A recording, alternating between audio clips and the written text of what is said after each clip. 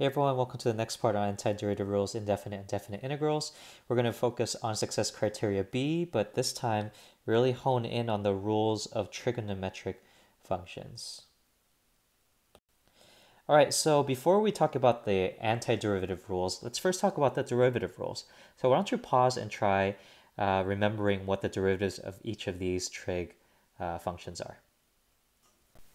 All right, so check your paper with the solutions here. All right, so now here are six trig functions here. I'd like you to try finding the antiderivative or the indefinite integral of each one of these.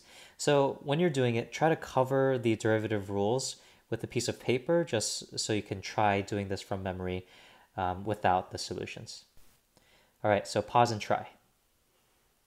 All right, so here are the solutions. The antiderivative of cosine is sine because I know the derivative of sine is cosine, so plus c.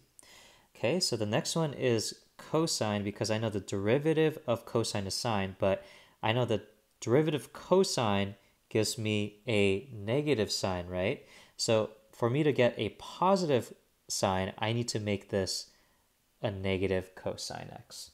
Because if I take the derivative of negative cosine x, that'll give me sine of x. Okay, next one, secant squared, that's just tangent. Secant x tangent x is secant x. Cosecant x cotangent x is, it's kind of like cosecant x, but remember here, when we take the derivative of cosecant, we get a negative sign, right?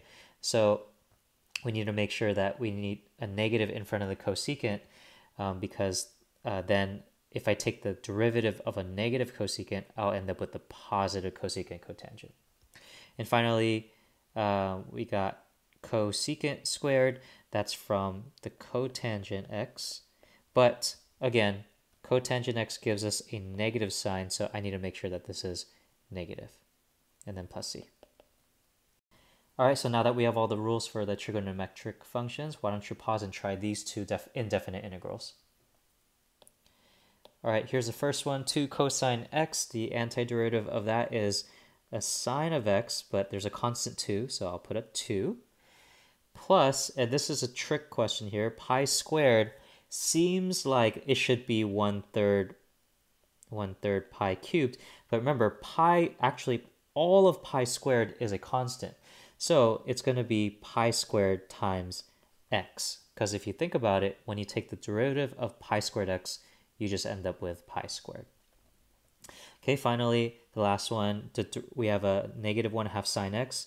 I know that to get sine of x, I need a negative cosine x, right? So it's going to end up as positive 1/2 cosine x. Because if you take the derivative of 1/2 cosine x, you'll end up with a negative 1/2 sine x. Okay, and then plus c. So there we go. That's our answer.